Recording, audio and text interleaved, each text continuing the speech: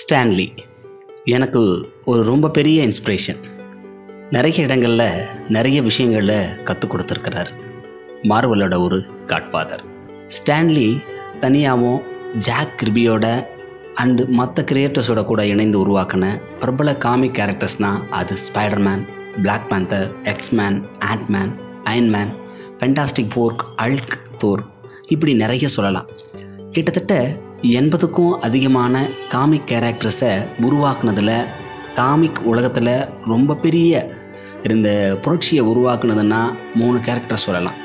1 Spiderman, 2 black panther, 3 fantastic four.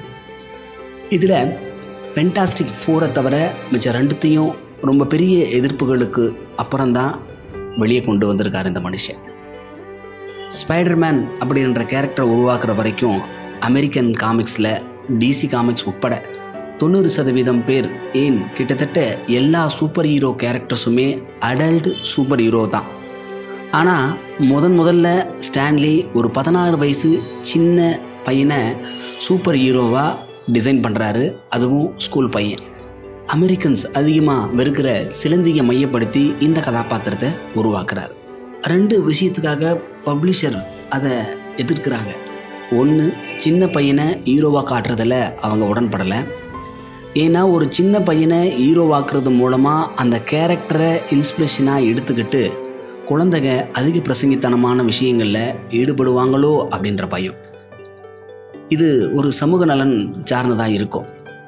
2வது, எல்லாராலையும் வெறுக்கப்படுகிற சிலந்தியை மையப்படுத்தினதுனால அது தோல்வியில் முடிஞ்சிடுமோ அப்படின்ற இன்னொரு பயம். கடுமையாக எதிர்த்தாங்க. எல்லா எதிர்ப்புகளையும் மீறி தான் அந்த கேரக்டரை அவர் வெளியே கொண்டு வரார். அதுக்கப்புறம் நடந்தது எல்லாமே வரலாறு. 2வது, பிளாக் பேந்தர். என்னதான் குழந்தைகளுக்கான கதை வாசிப்பு புத்தகங்கள்னாலும் மார்வல் மட்டும் இல்லாமல் எல்லா பப்ளிஷர்கிட்டையும் ராக்ஸிம் பற்றின ஒரு பொதுவான பிற்போக்குத்தனமான புத்தி இருக்கத்தான் செஞ்சுது. பிளாக் பேந்தர் வெளியே வர்றதுக்கும் அதுதான் தடையாக இருந்தது. அதில் ஸ்டான்லிக்கு பெரிய சப்போர்ட்டாக இருந்தது ஜாக் கிர்பி தான். இந்த விஷயத்தில் ஸ்டான்லிக்கு ரொம்ப சப்போர்ட் பண்ணுறாரு கிர்பி. இந்த கேரக்டர் லான்ச் பண்ணுறத கருப்பின மக்களுக்கும் குழந்தைகளுக்கும் செய்கிற பெரிய கடனாகவே நினச்சாங்க 2 பேரும்.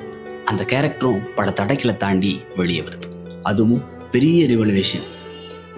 அது லான்ச் ஆனதுக்கு அப்புறமா அமெரிக்க கருப்பின குழந்தைகள் உட்பட எல்லோருமே கொண்டாடுறாங்க.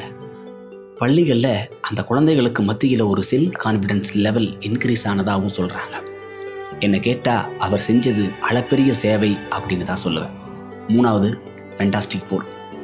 இதுதான் நாம் இப்போ பார்த்து சிலாகிக்கிற அவெஞ்சர்ஸ்க்கு முன்னோடி. ஸ்டான்லி ஒரு நல்ல வியாபாரி. மக்களோட பல்ஸ் பார்த்து அதுக்கு ஏற்ற மாதிரி கதையும் கேரக்டர்ஸும் பண்ணி வியாபாரம் பண்ணுறதுல வித்தகர்.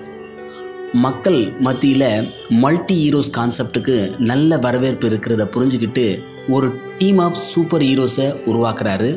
அதில் ஸ்பெஷல் என்னென்னா அவங்கள ஃப்ரெண்ட்ஸ் சர்க்கிளும் சரி ஃபேமிலி சர்க்கிளும் சரி சுலபமாக அடாப்ட் பண்ணிக்கிற மாதிரி வடிவமைச்சது தான். இதை பேஸாக வச்சு அதுக்கப்புறம் அவெஞ்சர்ஸ், எக்ஸ்மென்னு நிறைய உருவாக்கப்படுது. அத்தனையும் மெகா ஹிட். இப்போ இருக்கிற நிலையில் இவர் தான் மார்வல்னே சொல்லலாம். ஏன்னா இவருக்கு சப்போர்ட்டாக இருந்த ஜாக் கிர்பி ஒரு பிரச்சனைக்கு அப்புறம் போய் டிசியில் இணைகிறாரு. அதுக்கப்புறம் மொத்த மார்வலும் இவரை சார்ந்து தான் இப்போவும் இயங்குது. ஆனால் எல்லா உருவாக்கத்தையும் மார்வலோட ஒரு எம்ப்ளாயியாக இருந்து தான் இவர் செஞ்சுருக்காரு. அப்படின்றதில் இவர் உருவாக்கின எந்த கேரக்டருக்கும் இவரால் காப்பிரைட் வாங்க முடியல. ஆனால் நன்றி மறவாத மார்வல் ஒவ்வொரு வருஷமும் இவருக்கு பெரிய தொகையை பென்ஷன் மாதிரி கொடுத்துட்டு தன் நன்றியை தெரிவிச்சுக்கிட்டு இருக்கு. இந்த சமயத்தில் மார்வல் ரசிகர்களுக்கு ஒரு சின்ன சந்தோஷமான செய்தியை நான் சொல்லிக்கிறேன். அவெஞ்சர் 4க்கான ஸ்டான்லியோட கேமியோ ஷூட் பண்ணியாச்சு. அவெஞ்சர் 4ல் நாம் கண்டிப்பாக ஸ்டான்லியை பார்க்கலாம். இதில் பெரிய இன்ட்ரெஸ்டிங்கான விஷயம் அயன்மேன் கேரக்டர் ரிவர்ஸ் சக்ஸஸ் ஆனது தான். அதுக்கு முன்ன வரைக்கும் நம்ம ஊர் எம்ஜிஆர் போல் ஒழுக்கமான சூப்பர் ஹீரோஸையே பார்த்து வந்த மக்கள்கிட்ட புது கேரக்டரைசேஷனுடைய சூப்பர் ஹீரோவை அறிமுகப்படுத்த நினைக்கிறாரு ஸ்டான்லி. டோனி ஸ்டார்க் கேரக்டரை டிசைன் பண்ணுறப்போ ஒரு சூப்பர் ஹீரோ அடமெண்டடாக திமிரு பிடிச்சி தலைகணம் பிடிச்ச ஒருத்தனா அவனை யாருக்கும் பிடிக்கவே கூடாதுங்கிற மைண்ட் செட்டில் டிசைன் பண்ணுறாரு. ஆனால் அதுவும் ரிவர்ஸ் சக்ஸஸ். அந்த புதுமையான கேரக்டரைசேஷன் செம வரவேற்பு பெறுது மக்கள்கிட்ட. Iron Man also A history. அயன்மேனுடைய வரலாறு இன்றைக்கி இருக்கிற ரசிகர்கள் மத்தியில் நாம் சொல்ல வேண்டிய அவசியம் இல்லை. அவெஞ்சர்ஸை தாங்கி பிடிக்கிற பல்வேறு கேரக்டரில் அயன்மேனும் ஒருத்தர். இப்படி பல்வேறு கேரக்டர்களை உருவாக்கின ஸ்டான்லி இப்போது உயிரோடு இல்லை. ஆனால் அவர் உருவாக்கின எல்லா கதாபாத்திரங்களும் உயிர்ப்போடையும் அவருடைய பெயரை இந்த உலகம் இந்த காமிக்ஸ் கதைகளை நினைவு கூறக்கூடிய வகையில் இருந்துக்கிட்டே இருக்கும் என்பது தான் இந்த சனம். அவருடைய ஆன்மா சாந்தியடைய நாம் இறைவனிடம் பிரார்த்திக்கிறோம்.